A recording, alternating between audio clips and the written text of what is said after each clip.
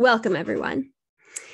So you are sitting here staring at this group of experts, and they're going to tell us lots of great information today. But a lot of the reason we're gathering is because of you. You are what we describe as the village, and you care about cybersecurity, you care about our elections and democracy, and we are all interested in helping you go and be the village and secure the village. So what does that mean? Well, it means something different to everyone, right? I mean, for some of us, it may mean going to volunteer and get a little bit more involved in things like our elections.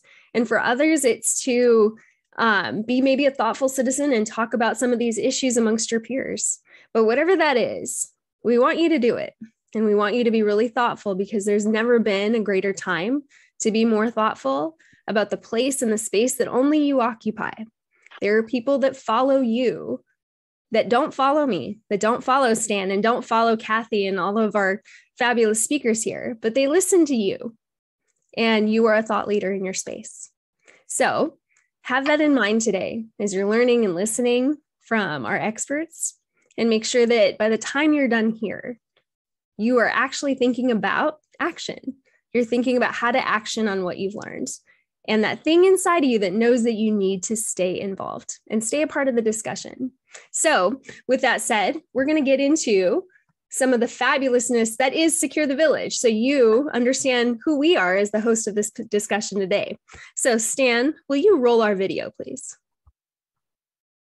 Cybersecurity isn't simple. So if you think you're about to watch a cute video with bouncy music that tells you how what you thought was hard is actually easy, and what you thought was complicated is actually just like 1, 2, 3, rest assured, this isn't it. Because cybersecurity isn't simple, and what we do weaves together law, technology, risk management, governance, public policy, education, political philosophy, psychology, and even questions of freedom and of war and peace. Cybersecurity isn't simple, but the values that motivate us are. The value that says we should treat others' information as we would like our information to be treated. That cybersecurity is an urgent civic duty for the 21st century citizen.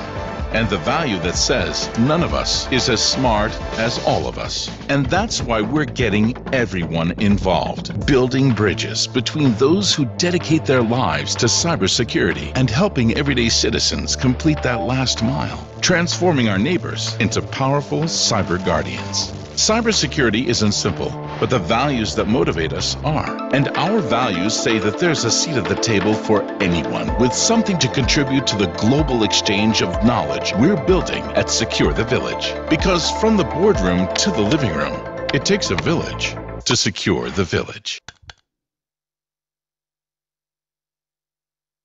Thank you, Stan. So that was about us. That's Secure the Village. So now I'm going to introduce, of course, the founder of Secure the Village. This is Stan Stahl, PhD. He is, again, founder, and he's also Director of Information Security at Miller Kaplan, where he brings his information security management expertise to midsize and smaller businesses and nonprofits. And in addition, I mean, you see him out there on LinkedIn sharing the word of all the things that we're discussing here today. And it is to build a community of people just like you who are experts in this space. So we hope that you're going to stick close to Secure the Village and help us be a part of all of this great work that we're doing here. Now, Stan, I'm going to do a tiny bit of housekeeping, and then we're going to dive right into our session. So questions today, we know you will have them. At least we hope you will articulate them. Sometimes we walk away with questions unasked, but today we hope you will ask them. Use that questions box, please, and we will get to them in our Q&A portion of the session. And at the end, which we hope you'll stick to, there will be a survey that will pop up, because we want to know how we can best serve you. And to dive right in now to the material, I'm going to pass it off to Stan Stahl. Great. Thank you so much, Julie. Thank you. And thanks, everybody. Thanks, first of all, for the participants, the people who are joining us. And thanks especially to our panelists, Brandon Wales from CISA, Kathy Boockvar from the Center for Internet Security, and Adam Powell III from USC. I want to spend the first few minutes just let everybody introduce themselves.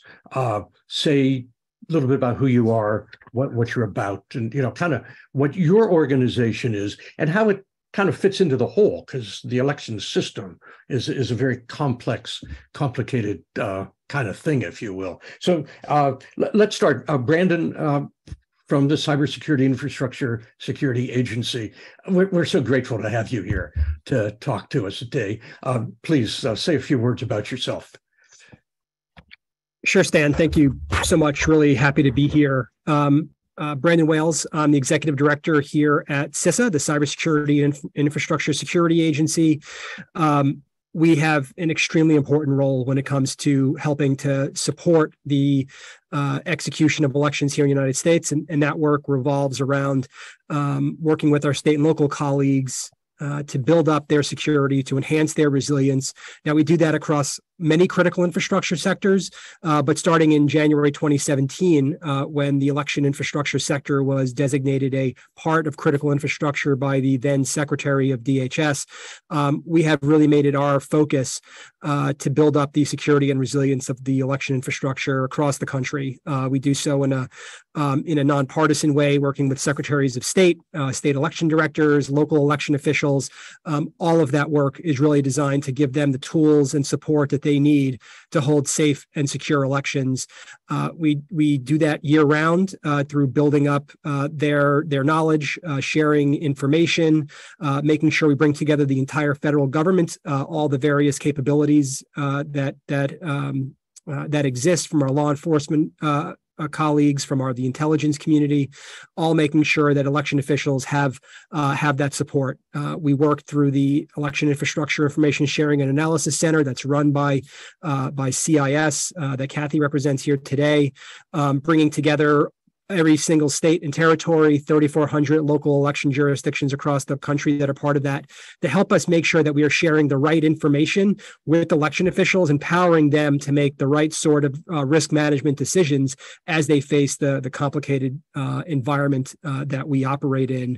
And we're only a few weeks out from the election. I think it's 40 or 41 days from today. And we are kind of following up with every election official to make sure that they have what they need in the last few weeks before the election. And really happy to be here today talking about the work that we're doing and, frankly, the work that we still have ahead of us.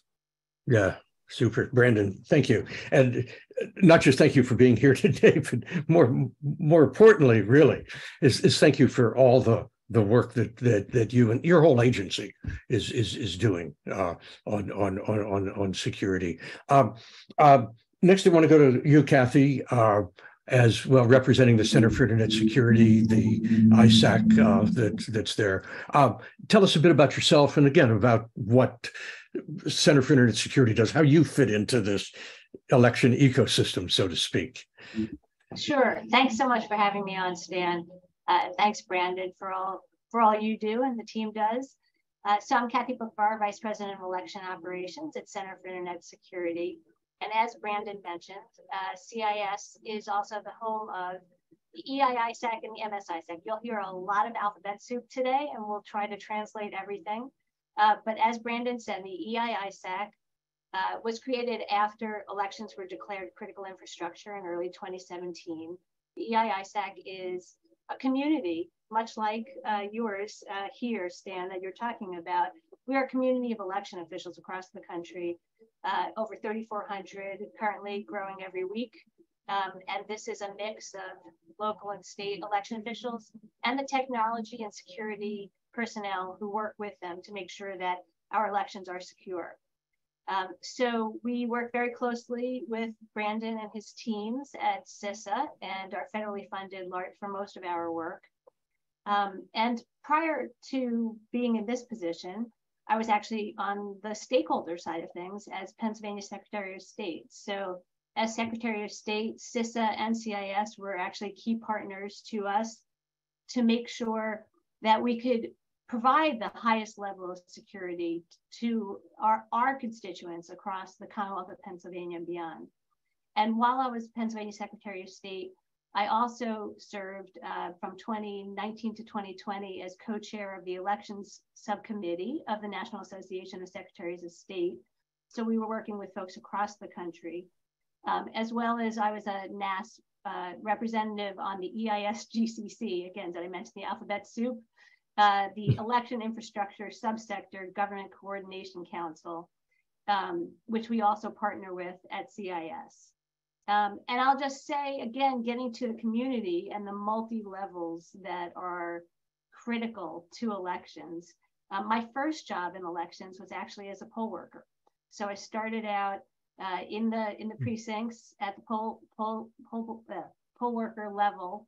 And after that, also became a voting rights attorney for a national civil rights organization. So I've kind of seen the most local to the state and to the federal levels. And I have to say, I'm incredibly thankful for the cross-sector collaboration and partnerships, because that's all critical to making sure we can provide the most secure and accessible elections to the voters of this great nation. Thanks, yeah. Great. That's great, Kathy. It's interesting. Until we met, I only knew Center for Internet Security as the controls and the technology stuff. I mean, that you guys have been great at. And when Tony Sager introduced us, Tony's on the, if you don't know Tony, he's one of the gurus in this space. When he introduced us and I got to know you and your background and all, it added a whole new dimension that I had never seen at the center, and a well-needed and well-deserved one. We're going to get into the Albert tool a little bit later, as well as a contribution of the center. Adam, that brings us to you. And again, you're a whole different piece of this ecosystem as well, as we're trying to wrap our heads around, what is this beast and how do we help make sure that it's secure? With your work at USC and the center there. So again, please say a few words about yourself and about the work that you do at the center. Well, our work in this area, credit where credit's due, is because of Vint Cerf, one of the inventors, some say the inventor of the internet, who in 2015 suggested that we focus on cybersecurity and securing everything connected to the Internet of Things. And USC's president at the time, Max Nikias, when I told him about that suggestion, he said that I was thinking too narrowly. That in addition to my appointments, I've had engineering and communications in my appointments at USC, that it should also be public policy, business, law, political science, and keep going, because it really touches everybody. So that was 2015. So in 2016, when the Democratic National Committee email took place, we had a team already in place looking at cybersecurity, representing all of those schools at USC. And the National Governors Association approached us and said, the federal government has lots of money and lots of people, and we don't. So would you be our cybersecurity election research partner? So we pivoted to elections, and we did programs, some public, some off the record, at NGA summer and winter meetings. We went out into the states, starting in Richmond, Virginia, went to St. Paul, Minnesota, and some other state capitals, doing closed door meetings, training for election officials. And then in 2019, Google approached us and said, wouldn't you like to do all 50 states? And I said, well, I used to be in charge of political coverage at CBS News, and that's a multi-million-dollar project, and we don't have time to get through your bureaucracy or ours. And it turned out they already had the money appropriated to do it. And so we quickly staffed up, and our plan was to physically go to each of the 50 states in 2020. And we did 6 before COVID hit, and we did the other 44 one by one virtually. And thanks to CISA, Matt Masterson in 2020 and Kim Wyman this year, been extraordinarily helpful. And our unique niche, as far as we don't know anybody else doing this, is to go out to each of the states. We've hit each state 3 times now, working with secretaries of state around the country at NAS, working with election directors. And we've had people ranging from senators, governors, others who have been our keynote speakers in the sessions we've done. And in fact, on our website, you can see hundreds of videos of people who have taken part in our sessions. So that's our niche. That's where we plan to keep going in 2023 and in the 24 cycle. We're all at electionsecurity.usc.edu. That's great, Adam. Thank you. And again, for all of you, I mean, Kathy and Brandon, thanks not just for the webinar, but for the work. That's the most important piece of it. Next thing I want to do is play a video from the California Secretary of State, a little short video. She's not able to be here, but she did want to describe some of the work that they're doing in California. Hello, I'm Dr. Shirley Weber, California Secretary of State. And as Secretary of State, I have many roles, but one of my main roles is being California's Chief Election Officer. So I want to thank everyone here today for joining this important conversation on election cybersecurity. In California, we take election cybersecurity very seriously. And because elections are run at the county level, it is the duty of the Secretary of State to take a holistic approach to election cybersecurity. For example, in California, if a county wants a new voting system, it must receive certification and undergo months of rigorous state testing. This means including functional testing, source code review, red team security testing, and accessibility and volume testing. We also require that every ballot must either be paper or have a voter verifiable paper audit trail. Our office continually updates and expands cyber attack prevention capabilities, and our infrastructure security measures are comprehensive and multi-layered. My office monitors misinformation and disinformation trends, and we counter those false narratives with our own content that we share with our partners. Our post provides accurate information and ensure voters know that state and local elected officials are trusted sources of election information. The California Secretary of State's office works around the clock to make sure your vote is safe and secure. Today's conference is a great gathering, and I wish I could be there in person to take back some of the great information being shared. But we must understand that the goal of mis and disinformation is to diminish trust in our elections and prevent citizens from voting. So you be sure to vote and know that your vote will count when you vote this coming November. Thank you very much for hearing me, and I look forward to a wonderful conference and the information. That was nice. It was a good setup to what we'll be talking about today, because with the introductions over, so to speak, we're going to look at basically three things.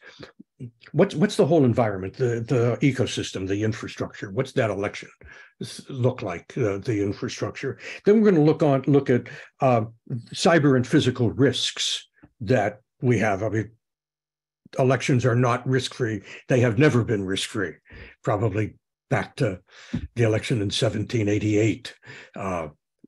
Then we're going to take on the task of misinformation and disinformation. So kind of think through those three things. What's the election system environment, the infrastructure and all? What are the risks and threats to it? How are those being managed? And then what about misinformation and disinformation, and how might we manage that? So with that, jumping right into the kind of the infrastructure piece of it, Brian, let's see. Let's start there with you, Adam, on that, because you're the one, you see the whole elections from the side, from the USC side, as opposed to being a player in that system. So kind of take us through how that looks like from you, from your perspective. Well, what we've seen is that the 50 states are very, very different. And within each state, as you know, you have different election systems and different methods of where and how to vote. And sometimes it'll change within a county. So there are certain things that are common around the country and certain things that are not. I mean, New Hampshire is total paper. Their Secretary of State, former Secretary of State, had a slogan. He said, "You can't hack a pencil." So they were very happy being totally on paper. But as you go through the rest of the country, they're using different types of machines, different types of voter rolls, different types of hardware and software.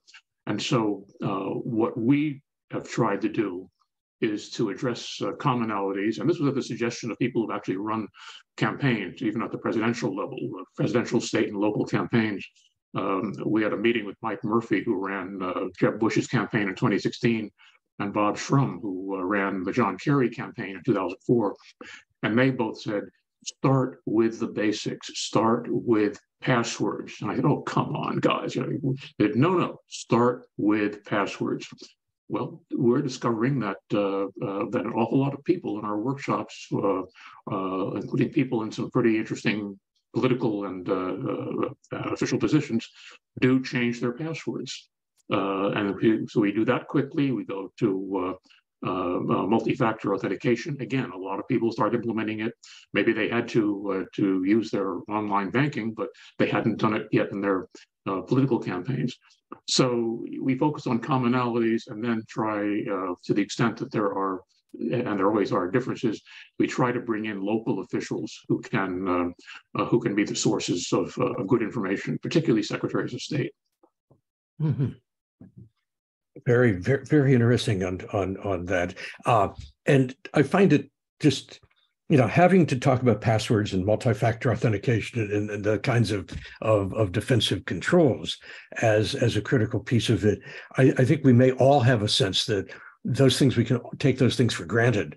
But in fact, the reality is that sadly, as we find every time there's a breach, we can't. Brandon, let me turn it over to you and ask the same kind of question. What's this infrastructure look like from CISA's perspective? What is it that you see as the main things you've got to be managing here along these dimensions?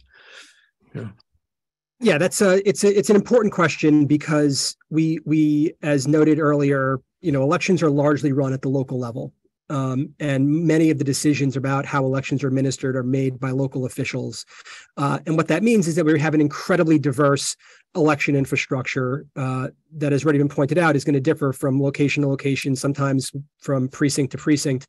And that diversity has certain strengths. It makes it very hard for potential adversaries to exploit our vulnerabilities at scale. But it also means we have to do a lot of work to make sure that election infrastructure can be secured across these various systems with a lot of different players involved, from the federal government providing support, the state government providing oversight and guidance from the secretaries of state and other chief election officials, down to local election officials who are actually the ones making things happen. And inside of that, there is this diverse technology ecosystem that underpins it, whether it's voter registration systems, electronic or paper poll books, the ballot preparation process and programming, particularly for electronic machines that have electronic machines behind them, the actual voting machines themselves, systems that are used to tabulate and aggregate votes, the websites that are used to provide election night reporting, down to the more physical infrastructure besides the machines, like these storage facilities where these things are kept, the polling places, the election offices where this work happens.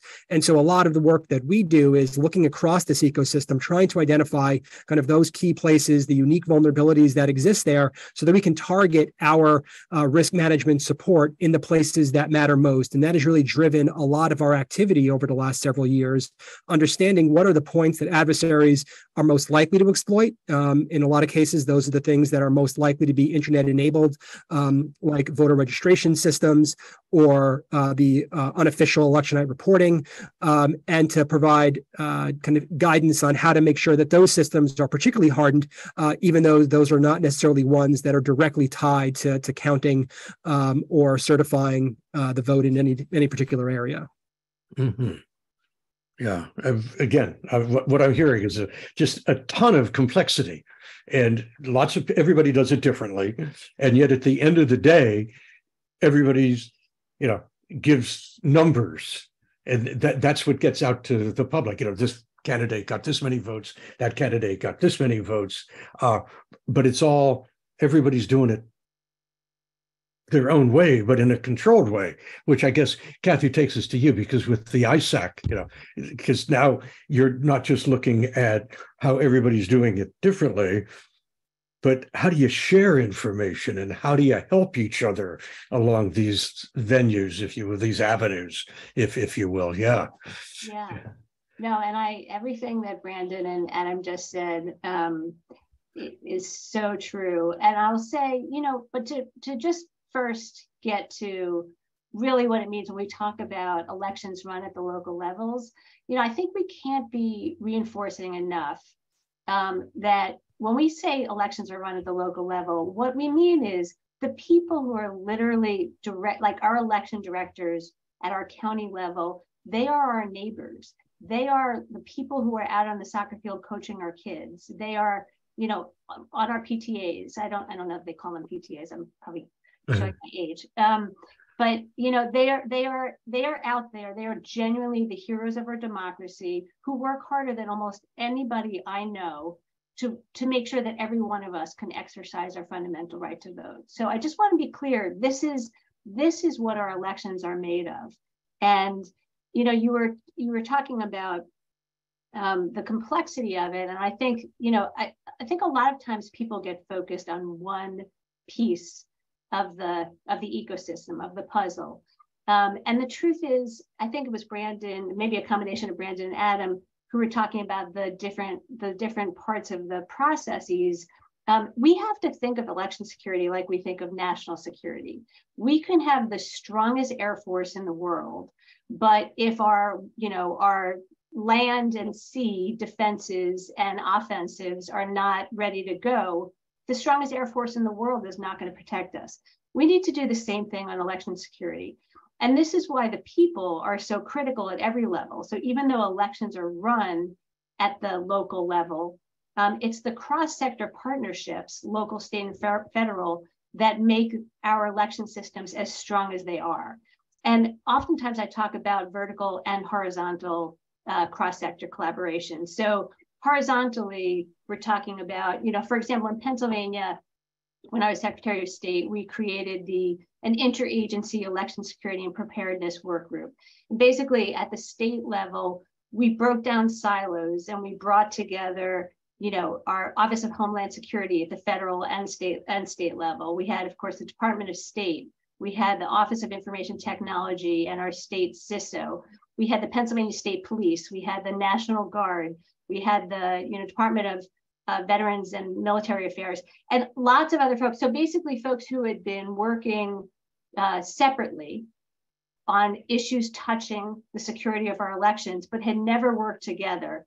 But we created this strong collaborative working group that just made the entire Commonwealth stronger as a result. And vertically, we did a similar effort from the local to the state to the federal levels. And so this gets some to Stan, what you were asking about the EIISAC and information sharing. So that's really a critical piece of this puzzle. So for example, in 2018 on election day, we had both a federal, so the EIISAC runs in partnership with CISA, an election day and, beyond election day, but certainly on election day, a situation room where we have a platform where folks across the country can be connected to make sure that we're sharing information. And then in Pennsylvania, we also had a state version of that. And what happened, for example, in 2018 is there was some state reported some IP addresses that were they saw as making an attempt to access information. They shared that in the federal situation room so that states across the country could proactively block those IP addresses. And then we in turn shared that on our state platform so that counties across the Commonwealth could proactively block. That's the power of information sharing right there. One state in one place sharing that information made literally the entire country stronger.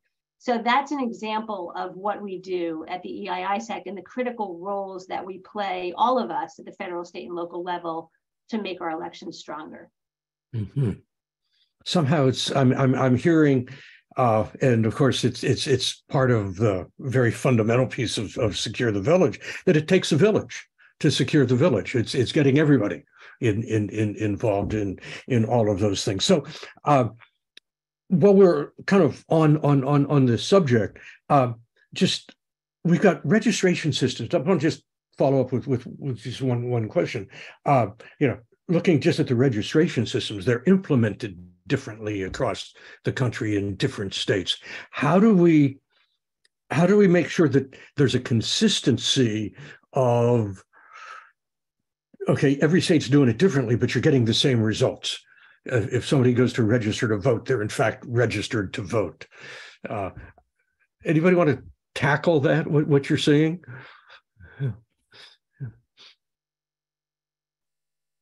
No one? Adam, let me look at you, because you go out and talk to the states. So, yeah.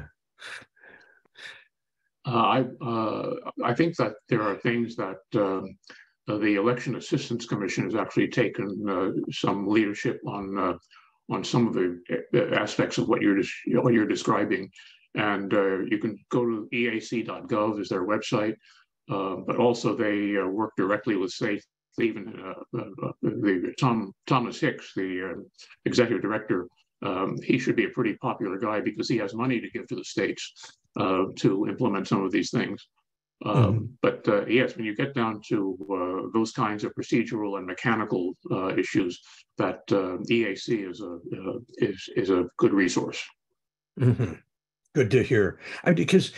And again, I mean, it in some ways goes to the strengths of democracy. I mean, the way we're set up, that every organization gets to, think through it in their own ways. But then there have to be overriding principles around at the same time how you do those things. Okay, we're going to take a little break here before we come back and begin to look at the risks and threats and mitigation and that whole piece of it. And this is an opportunity to thank people. First, thanking some partners of ours that have helped spread the word. I believe the fact that there are as many participants on this call as there are speaks to their support and their help. In California here, the California Lawyers Association has been a very good friend of Secure the Village, particularly their privacy group and their cybersecurity groups as well. The IEEE, their Orange County Computer Society as well, good friends of ours, and they help spread the word, not just to their own computer society, but to IEEE societies across the country as well. And then another organization with a very long name, Innovation for the Benefit of Humanity. But it's a great group of people that truly wants to see us take all the innovations that we're doing with cyber and apply them to how does it help humanity, as contrasted to, how do we make money on it, for example. And then our sponsor, platinum sponsor, Miller Kaplan, as well. Napoleon said something to the effect that an army marches on its stomach, and a nonprofit marches through the graciousness of its sponsors, and Miller Kaplan has been truly a great sponsor of ours. Miller Kaplan, if you don't know, they're a top 100 U.S. certified public accounting firm. They're even older than I am. They were established in 1941, and they do audit and accounting and tax and business management, of course, information security, licensing, royalties work, industry metrics, consulting services, and so on. To businesses, fiduciaries, and tax exempt organizations for quite a while. Miller Kaplan bought our information security management firm, Citadel Information Group, back in 2020. And David Lamb, whom I'm about to introduce, was one of our partners at Citadel and is now a partner at Miller Kaplan. One of the things you saw on the video just before I introduce you, David, was the one screen that basically said, we have a duty to protect our information the way we want to protect others' information the way we want them to protect ours. That came from work that David and I and our third partner, Kimberly Pease, did when David was the CIO, a Chief Information Officer, Chief Information Security Officer of Stephen S. Wise Temple and schools. And we found that as very basic and fundamental, this idea of a golden rule of information security. And I've always been grateful to David for kind of helping bring that piece out. David, say a few words and thank you so much for both your friendship and your support of Secure the Village. Well, Stan, thank you for having me. It's an honor just to participate and to see Secure the Village thriving. It's such important work that you do. And Brandon, Kathy, and Adam, it's so important for what you do to help our country and our democracy and for spreading the word. The more awareness we have, the better. And so, we're very proud to sponsor Secure the Village and the phenomenal work that's being done in helping people secure their infrastructure. It's something that Stan and I and Kim Pease on our team and the entire rest of our team are very passionate about. We're always excited to help people improve their information security and to participate in events like this. So thank you, Stan, for having us. Super. Those are the win-win-win-win opportunities to me that, everybody wins. Society itself wins, and that makes us all better, all more powerful and stronger that way. Okay, so let's go on. I mean, so we got this ecosystem. It's very distributed and it's very complex, et cetera, et cetera. To say that it's threatened, that there are risks to it, and so on, is a gross understatement. Kathy, your example of these malicious IP addresses that were discovered, and once discovered, can be shared with everybody else. What's the, as we jump into the election? I mean, we're just a few weeks away now. Two questions seem to me to be uppermost in mind. I'm going to throw them both out and let you both talk about them in kind of how you see it. First, what's the cyber threat landscape look like from what you're seeing? And second, Kathy, you mentioned the election workers. I mean, you really brought it home that we're talking, these are our neighbors who are sitting in poll booths, and they're processing us if we've not voted by mail, or they're doing the ballots if we have voted by mail or whatever. And certainly, sadly, what we've seen is physical abuse and attacks as well. So on both of those subjects, what's the threat landscape, physical and cyber, look like, and what how do we manage that? And again, Kathy, let's start with you with the Information Sharing and Analysis Center, the ISAC. Sure. So, again, as I was talking about the different, the way of looking at this as, like we look at national security, where we have to be paying attention on all fronts, that's, it obviously makes our job much harder, and makes our election officials' jobs harder, because not only do they have to be thinking about the bread and butter of election administration, but of course, the cyber atmosphere environment has exploded over the last 4 or 5 years. And then in the last couple of years, unfortunately, as you mentioned, the physical security piece has become much more significant. And so we've been trying to support election officials on all fronts. So one of the things that we've heard again and again from election officials is, of course, it's been, for years, we have to worry every day about efforts to influence our elections through cyber attacks and whatnot. And so the election officials are getting better and better at it. But as you've probably heard before, this is it's a race without a finish line, right? We have to be building our defenses more quickly than those that are trying to tear them down. And election officials are generally not technology experts, right? Including myself. So, we have to be talking about it in ways that they can understand, or at least in ways that they know what questions to ask their IT and security professionals. So one of the things we've been doing at the EISAC and CIS is really trying to translate technology advice into layperson speak and go to the people where they are, right? And so, for example, in order for them to build a defense in depth, environment, they need to understand what each of those defenses means. So, for example, we just recently, several months ago, released what we call the Essential Guide to Election Security. And it's a resource for election officials. And what we did is, this was an update to a resource that we that we published in 2018, which was then called the Handbook for Election Security. And the Essential Guide is now online. And what we did was we created 3 separate layers of understanding and advancedness. That's not a word, but for election officials, right? So we want to make sure that like the most advanced state learns something from it, and the tiniest, most rural county with no IT staff also can learn. So somebody was talking about this earlier, right? As simple as passwords and multi-factor authentication. If you go onto the Essential Guide for Election Security, you'll find level 1 advice, level 2 advice, and level 3 advice.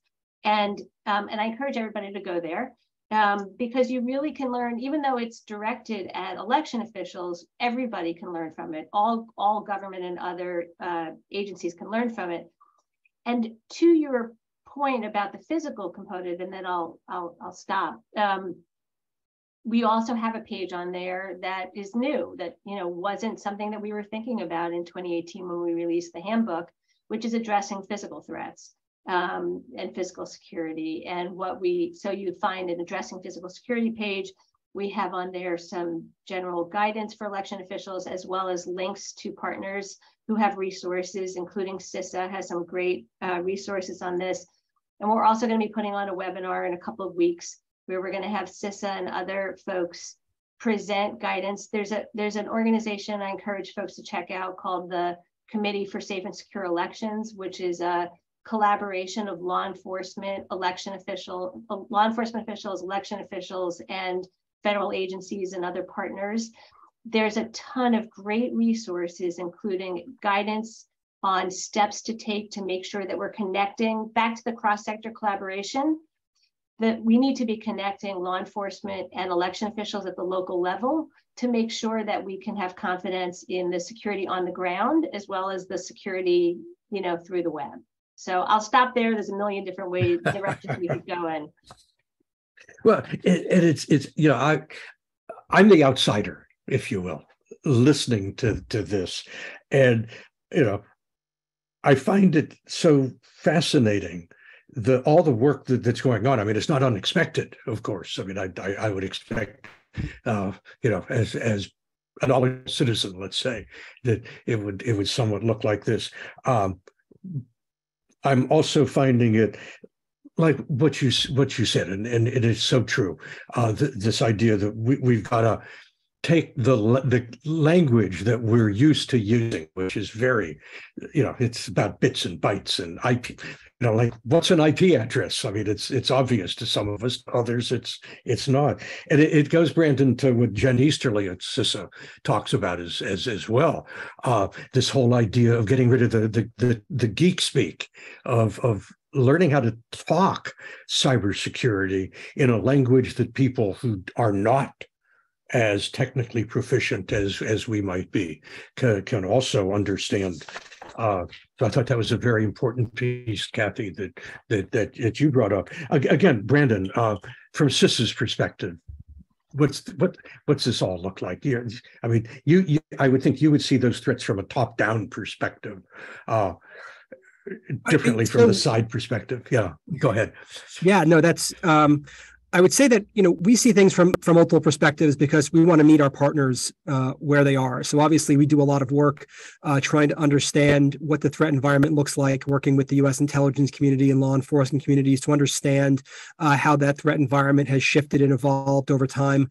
But we also are working every day with election officials across the country. We hear from them the issues that they're confronting, the threats that they're seeing, the threats that they're experiencing, and the places where they need additional support and help. And so I think that this community has evolved tremendously over the past 6 years from where we were in 2016 to where we are today, where there was a true partnership between the government, the federal government, and state and local governments when it comes to the election security mission, from initially being very leery, generously leery of working with the federal government on elections issues, to the point today where there is a strong hunger for more support addressing the threats that they're now experiencing.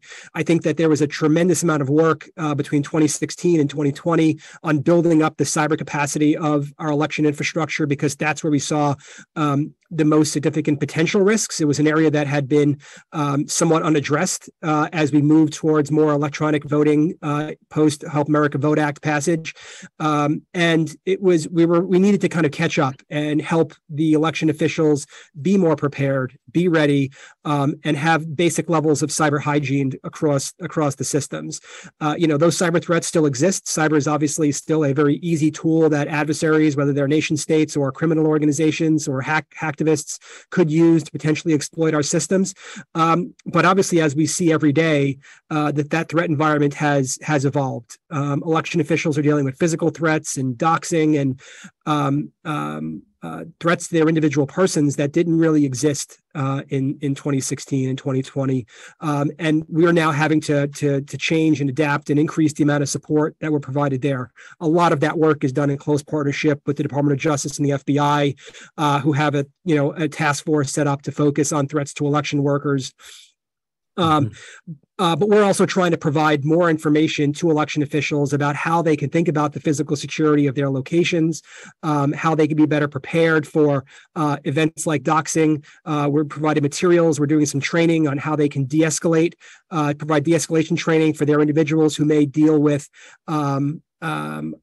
threatening individuals who come into their polling places or into election offices. That's important work to respond to the types of threats that election officials are really concerned about today. I think that builds upon this idea that election officials are born risk managers. They've got to manage a variety of risks to ensure that they have safe and reliable elections.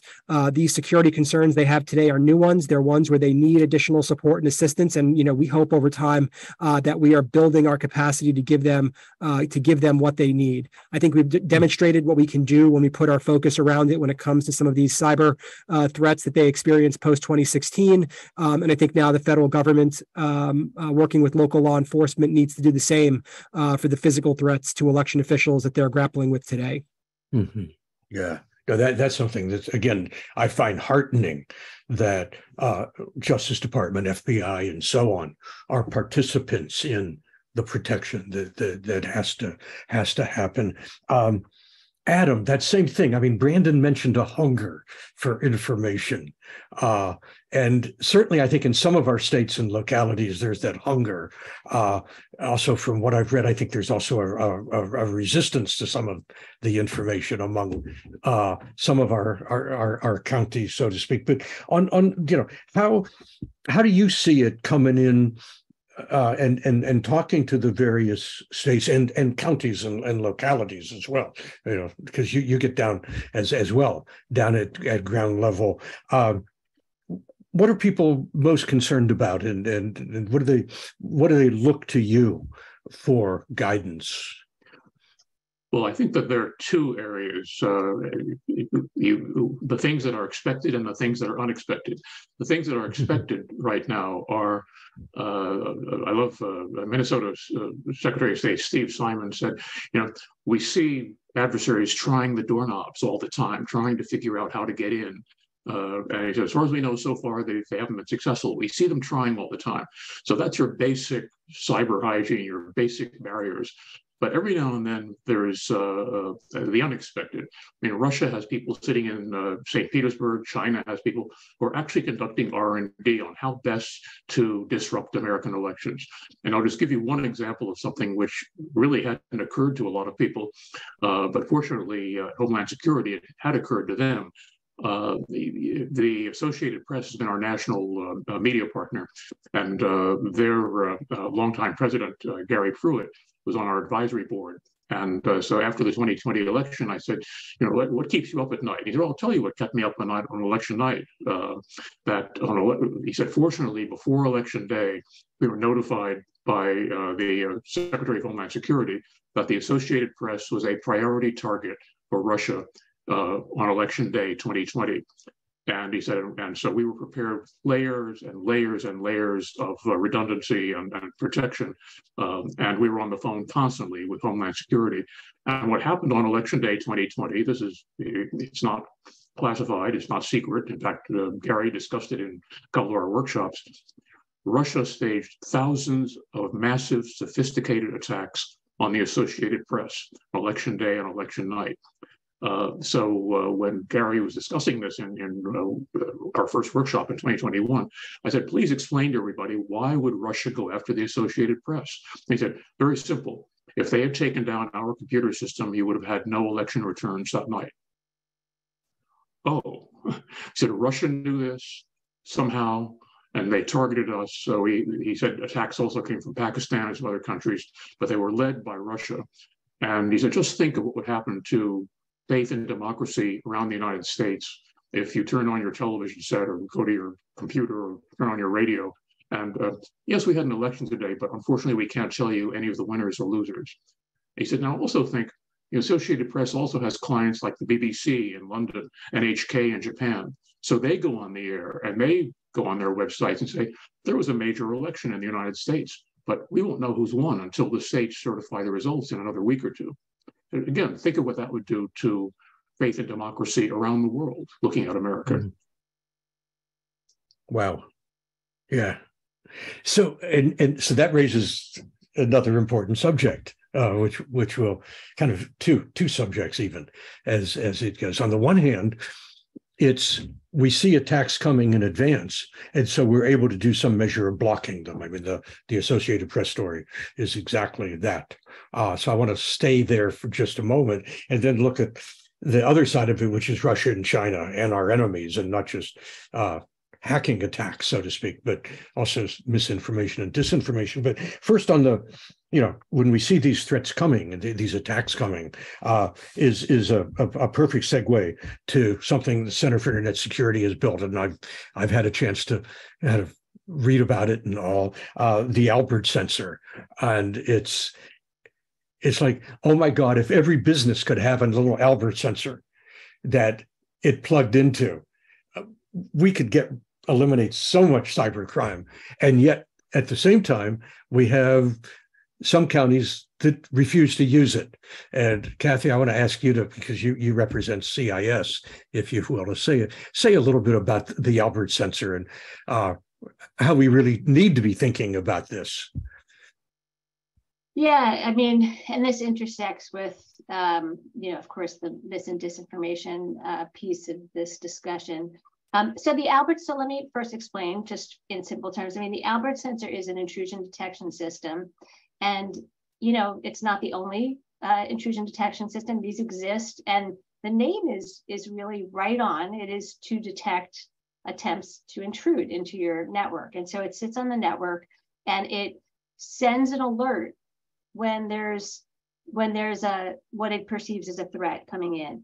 And it's known cyber threat. So basically each one that comes in, kind of like when I was talking about the 20 IP addresses that were identified, each then identified threat gets added to a library.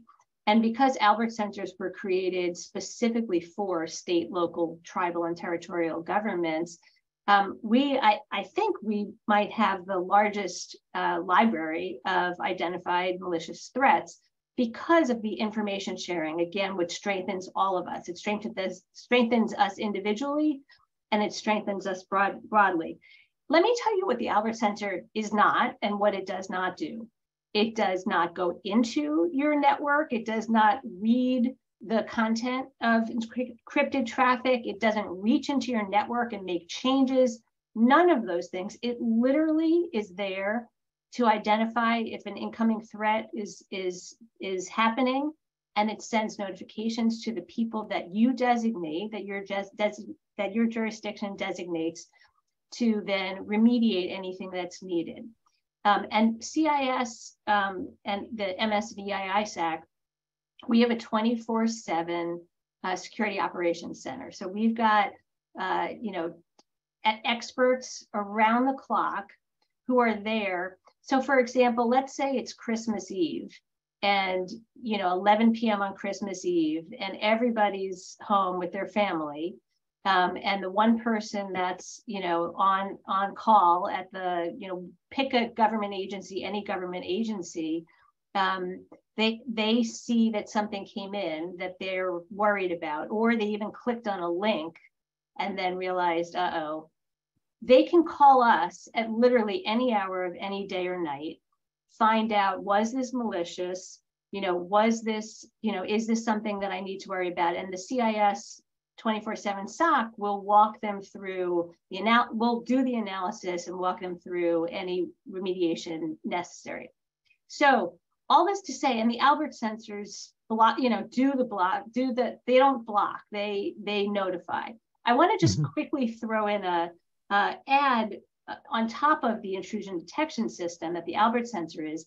There's also other federally funded protections that we offer is particularly free to local and state election officials, which are blocking tools. So we've got endpoint detection and response tools, which go around every computer endpoint. We've got MDBR, which is the malicious domain BR, blocking and reporting, which go around a network. So these are, again, talking earlier about the layers of defense. There are lots of these available to state, local, tribal, and territorial governments. And connecting to the mis and disinformation piece of this, and I think Stan, you or Adam or Brandon said this earlier, the sad consequence of the mis and disinformation about Albert sensors and anything else, when a county decides to unplug because they choose to believe mis or disinformation rather than the reality of these layered defenses, they're helping those overseas adversaries, right? They're doing the job for them, basically, by unplugging and then making not only them more vulnerable, but by the nature of how we're all connected, all of us more vulnerable. So, it's really brings home why we need to be doing a better job at distributing accurate information, distributing it to those who need it most. And this is sort of a perfect example of that. Yeah, that's so true. Thanks, Kathy, for that insight. And we're going to switch to the whole subject of misinformation and disinformation in a minute. But before we do, I want to take another break, give our audience just a chance to catch their breath for a second. And I want to call out some other organizations. I mean, as you saw, we're a nonprofit in the cybersecurity space, but we're not alone. There's an organization, Nonprofit Cyber. It's a collaborative of about 30 plus of us, all nonprofits, all involved in how do we help the community? How do we help our villages get more secure, both in the business side and at the individual user side? Kathy, you're Center for Internet Security, one of the founders of Nonprofit Cyber, and along with the Global Cyber Alliance, and we're fortunate to be a member of it. There's also the Cybercrime Support Network that does so much work, both to help victims of cybercrime, both often small businesses and individuals, but also to begin to build an infrastructure of just understanding cybercrime in a deeper way, having a standards way of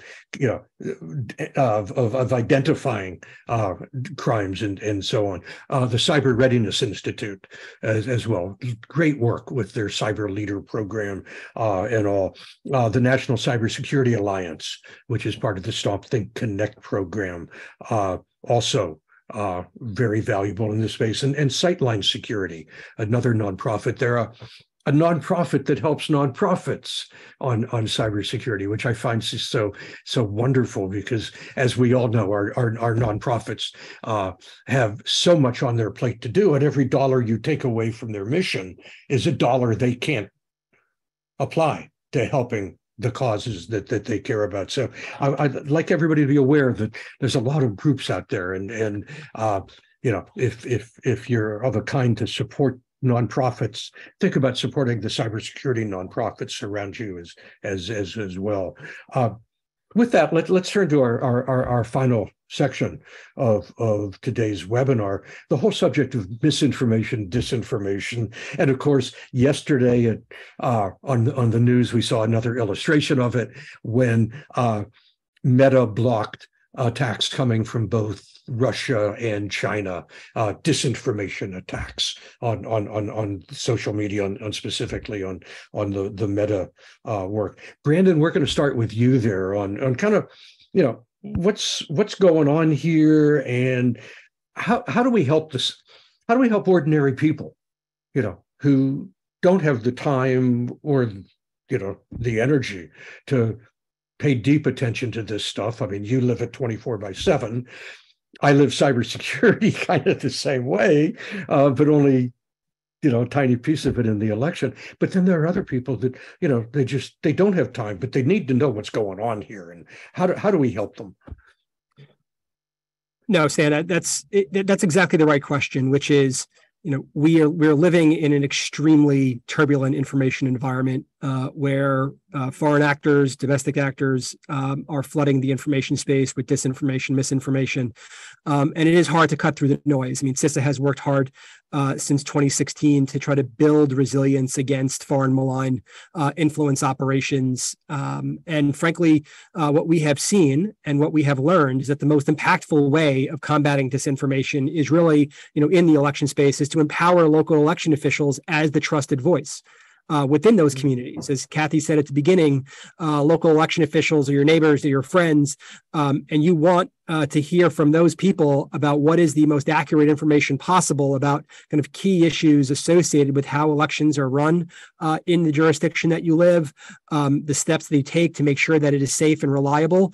And it is our job here at the federal level to support them, to push people to listen to that these are the officials you need to get your information from, and provide them the resources they need to get that message out.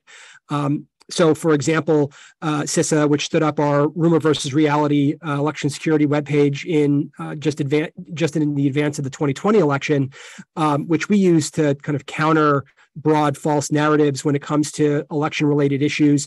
We are going through a process of updating the information on that page when we become aware of it, but we're also looking to how do we push more people to the Rumor versus Reality pages that state and local election officials have stood up themselves to make sure that accurate information can get out there that is most applicable to the people inside of those jurisdictions. We can talk at a high level about the broad steps that are taken across this country to ensure safe and secure elections, but there's a lot more tangible information that they're going to get from their local officials, and we want to make sure that we are again empowering them. We know at least 13 states that have stood up their own election security Rumor versus Reality webpage. Many other states have other forms by which they're distributing good quality, high quality information on elections in their jurisdiction. And in the next 6 weeks ahead of the midterm election, we want to make sure we're continuing to help the American people understand where they need to go for accurate information, and with the humility that the federal government is not always the trusted voice, but let's get them to those trusted voices within their community. We are a proud partner of the hashtag Trusted Info 2022 campaign that seeks to steer the American people to those local officials that have the information. But we're providing other support, things like a guide for how to plan for and respond to mis and disinformation incidents for election officials that helps them prepare and recognize what may be misinformation and things that they can do to respond at the local level. And what we've continued to preach is that the more transparency you have at that state and local level, the more that people will understand and hopefully be swayed by the accurate information that is getting into the ecosystem. But we shouldn't have any rose-colored glasses here. This is a challenging problem. There is a lot of disinformation out there, and it is going to take the village to really have an impact here. Mm-hmm. Good. Towards that end, for you and also Kathy and Adam, if you'd be so kind as to share some of those websites with us, so we've got them, we'll be more than happy to create a page on our website and encourage people to go to that page to to learn about what's really going on. I mean, that would be something would be very, very be very desirous of doing as well. Adam, as you talk to people around the country in different counties and all, I mean, look, let's be honest. I mean, I'm in California. I'm in Los Angeles County. All right.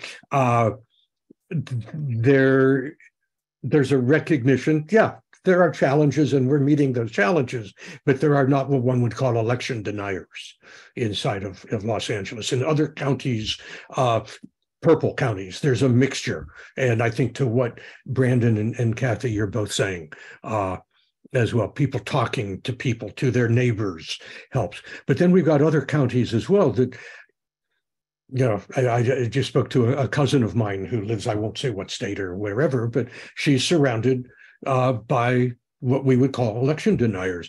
Adam, as you're out talking to different counties and all, what do you see in terms of the makeup, the breakup of those counties and the sharing of information of what is being done, what might be done, and so on around helping get the truth out at the expense of sounding truthy? Yeah. Well, what we've found is that our adversaries, foreign and domestic, have been unfortunately very successful. I mean, there was a big story in that was published last week about how Russia attacked the big 2017 Women's March right after Trump was inaugurated, different people in Russia pretending to be Americans, and they kept trying different kinds of information, different personas, until they found what worked. And what worked, unfortunately, was misogyny and racism.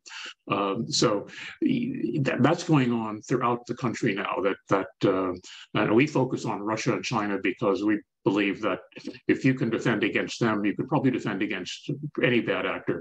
But what we're seeing is something which I haven't seen reported very often in national media is that on the ground in red states, you find that Democrats are very suspicious of election computer systems, and so this is now a bipartisan problem. This suspicion has been now spread so far that this is going to require more effort than I think we ever realized to correct. And we're heading into we're only a month away from the off-year elections this year, but in 2024. I think this is going to be an area where we really are going to have to pay a lot of attention and devote a lot of time, state by state, county by county, to try to get the good information out. We had one person who has been in a couple of our workshops who actually tests election equipment, hardware and software. And he said, most of these reports, including some that are in the media, are so far off, are so wrong. He said they'll get the type of hardware wrong. They'll have software that hasn't been used in years, but yet people will believe it. And so this skepticism of our election systems is something that we really have to worry about and devote some time and effort and to be proactive. I mean, yes, we'll get to our websites, which we think are some of the best. I'm sure they overlap with what Kathy and Brandon will send as well. But there's this skepticism on the ground that's popular. It's going to require some proactive effort, particularly as we go into the presidential year in 24. Wow, it's so true and yet so challenging, if you will. I mean, at the same time, I mean, it would be nice if the world were simple, and these challenges weren't what we're facing. But then it brings to mind Bobby Kennedy's statement that the future is not something that's a given; it's something we struggle for to achieve. And that's not quite the way he said it, but that's basically the message of it. And Kathy, again, I mean, from the Center for Internet Security's perspective, what you're seeing, I mean, you've got tools as well that help on the disinformation side, and what does this look like to you? How do you see this piece? Well, I'm going to talk about it both from my current hat and my former hat. Yeah. Obviously, they intertwine. I think what's been said by everyone, is critical. What we need to be doing, we talked some about this before we went live here, right? We need to be able to, part of a lot of what makes our election system so strong is the complexity and the layers. And a lot of what makes it hard to explain to people is the complexity and the layers. Yeah. So I've been trying to think about ways to, boil down the essence into tweetable segments, right? That's how we have to do this. We have to go to the people where they are. We have to be on the ground and on, TikTok and everywhere else. But we need to be able to explain it in a way that people understand, so that would then build their beliefs, their faith. So I've been playing with different ways of talking about it. And one of the things that I've been doing is thinking about, so the security of so just to get to again, talking about how do we disseminate accurate information more effectively. I've been sort of boiling it down to, there's three ways that we could really explain why our elections are so strong. And it's the people, the science, and the math. The people we've already talked about, right? It's the locals, our neighbors, but it's also the cross-sector collaborations, everything we've already discussed. The science we've also partly discussed here, right? It's the cybersecurity protections that we've talked about, Albert sensors, endpoint detection and response, MDBR, the malicious domain blocking and response, all the, phishing training, all the cybersecurity, tabletop exercises. So those are all go to the science, as well as the certification requirements by the EAC of every voting system, logic and accuracy testing that has to be done on every voting system for every election. Those are all the science, right? So you've got the people, the science, and then the math, which we haven't gotten to so much. So, elections obviously are all about numbers. It's pretty simple. You add together all the different ballots for one candidate and for another candidate, and the candidate with the most ballots wins.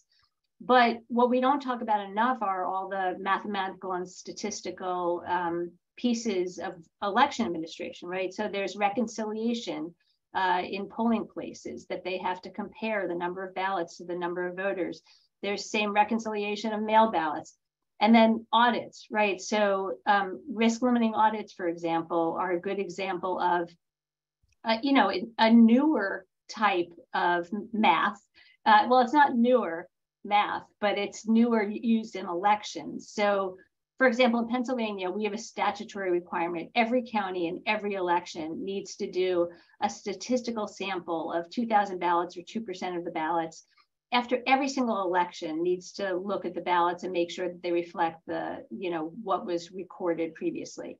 But on top of that, in Pennsylvania, we started piloting risk limiting audits, which looked at the state as a whole. And so, for example, in 2020, which, as we all know, was a close presidential election, it required a sample size of close to 50,000 ballots statewide. That we were asking counties, on top of everything else that they were already dealing with in 2020, we asked them to do something more, which was, we gave them the random samples of ballots to pull, and 63 out of 67 counties participated. And it was another way to show that actually the result of that audit of those 45 or 50,000 ballots mirrored the results of the previously reported outcomes. So again, the people, the science, and the math. But I just gave all the examples, and it took much longer than you could put in a tweet or on a TikTok. So we need to figure out how to do this in a simple way to get the word out. Yeah, well said. As I'm listening to all three of you, I was reflecting just on the word trust, and you all used it, and it's so fundamental. We seem to be living in a time in history when institutional trust is shrinking, just the sad reality, or maybe a historical reality of our time. I hesitate to call it sad, because it seems to be a normal cycle that humans go through this way, and always on the way, we hope, to getting to that next better place. But it's clear that trust in all kinds of institutions is less now than it was when I was a boy. Certainly, let's go back to those days. Post-World War II, there was a unanimity in America. It was a false unanimity in a way, in that it left out marginal groups that we didn't want to talk about. But at least in that context, we were united. And then over the last certainly 40 years of my life, I've seen that begin to change that way, to where trust in institutions is now much less. And I think it just makes the challenge for all of us, and I just look specifically at the three of you because you're so integral into making this happen, building the trust here for the election. But it really goes to all of us, everybody who's been on this webinar, and all of us as well participating as speakers and what have you. But to just know what's going on and understand it and help our neighbor, if you will. We're coming down to the bottom of the hour, or the bottom of the half hour. So let me just ask each of you, just final thoughts. If you want to send a message out to people, what and some of it you've already said, but just kind of summarize it. And Kathy, since we just left you, let me go to Adam, and then Kathy, and then Brandon to wrap it up. So Adam, kind of final thoughts, if you would. Thanks, Stan. I think that one thing that I'd like to see, this is not a short-term solution. This is a long-term investment. I mean, Stan, I don't know how old you are, but I'm almost 80 years old. So I went to school in the 50s when civics was a big deal. And now I see from my grandchildren, it's less of a big deal. And so I'm concerned about the lack of information about not just our elections, but about democracy. But to refocus on elections, the election director in New Jersey has a joke he likes to use opening some of his remarks. He says, his name is Robert Giles. He says, think of election people as Santa Claus. You only see us once a year. But the rest of the time, we're getting ready for that one day. Elections are really complicated. And I think people need to understand that. And I think if people understood also what some of the election needs are now, I think one of them is a huge need for volunteers to work in polling places. We're facing a major shortage, which is getting worse because of the attacks, electronic and otherwise, on poll workers. But the need for volunteers in polling centers is something huge, which is something which also will go, I think, toward dispelling some of the disinformation, because they can tell their neighbors what's going on and what's not going on. Let me stop there. Thanks. Super, Adam. Thank you. Thank you, Kathy. Yeah. So, I mean, I already said some of it, and really everything Adam just said. Sorry, a lot of what I was thinking as well. So I'm going to reinforce. I mean, basically, one of the things we were talking about earlier is there's a lot of us out there who want to be informing people of accurate information, want to be building our faith and our democracy back. But we're not as vocal as some of the other folks. So keep your ears to the ground. If you see or hear mis and disinformation, call it out. You don't need to call it out in a negative way. I mean, just correct mis and disinformation. Don't let it sit there unsaid. If we don't do it, who will? Speak out proactively, write letters to the editor, help spread accurate information. If you're on TikTok, if you're on Twitter, if you're on whatever, talk about this stuff in simple layperson terms.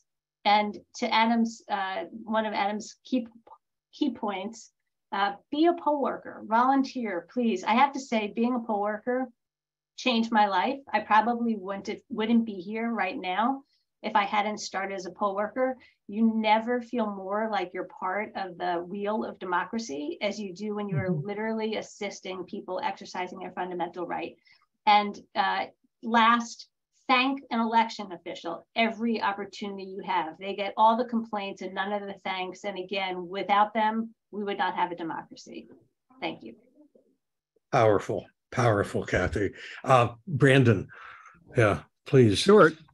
So I have two messages, one for election officials and one for the general public. So for election officials, kind of reinforcing something that Kathy had said earlier, avail yourselves of the resources that are there to help you. Some of those resources are provided by CISA, some of the technical assistance that we provide. A lot of the resources are available through the EIISAC and the MSISAC that we sponsor through those organizations. We only have 3,400 jurisdictions signed up through the EIISAC out of the 8,000 election jurisdictions across this country. So we still have gaps. We still want more people involved in the information sharing, and more people should be taking up the offer of those free services, whether it's additional deployments of Albert sensors, whether it's some of the technical resources like the malicious domain blocking, and have an incident response plan ready to go. Know how you fit into that, and know where you can reach to support from CIS, from CISA, from our other federal partners. To the voter, to the general public, I think the message should be pretty clear. It's to vote, participate in it, have a plan, and know where to get the information about how to vote. Know where to get the right information, real information, and then know how to spot disinformation and not share it. So there's a lot of resources that we have available, obviously, on the CISA website, but ultimately we want to direct you to your state and local officials so you can find the right information, so you can have a plan to vote, and then continue to reinforce what both Adam and Kathy said, which is volunteer, be a poll worker, be part of the process. You could observe pre-election logic and accuracy testing. You could see firsthand how election audits are done at election offices, across this country. That is valuable information. It kind of strengthens the democratic process across the country, and really happy for the role that we play in it. And we think every member of the public should find a way to take part. So really, Stan, thank you for holding this event. A lot of great information shared, and happy to do it. Super, Brandon. Thank you as well, Kathy, Adam. Thank you so much. I mean, very deeply. To me, on the one side, this is a cyber challenge, but on the other side, it goes to, I think, Adam, what you mentioned about civics in school. I was blessed to have a fourth grade teacher, Mr. Welch. And I learned the Declaration of Independence, and I learned, the Gettysburg Address. And I mean, I'm in the fourth grade, the preamble to the Constitution, and they've stuck with me for a lot of years. I mean, if you want, I have a book, The Agnostic Patriot, which is a series of essays on the subject as it's affected my life. But the same thing. I mean, and I'm a child of immigrants also here in America, and this country means a lot to me. Like I know it means a lot to all of you, and I'm just so grateful that the three of you were able to spend some of your time helping all of us better understand, what's going on and what we all can do, starting with thank an election official.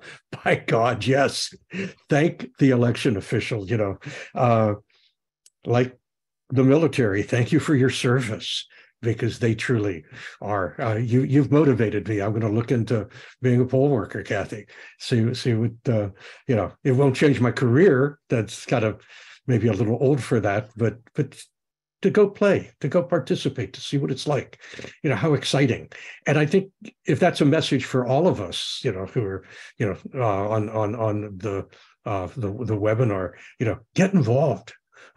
Write postcards or whatever, but get involved, and if you see something, say something. Be an election official. All of those things. So we're right now at the bottom of the hour.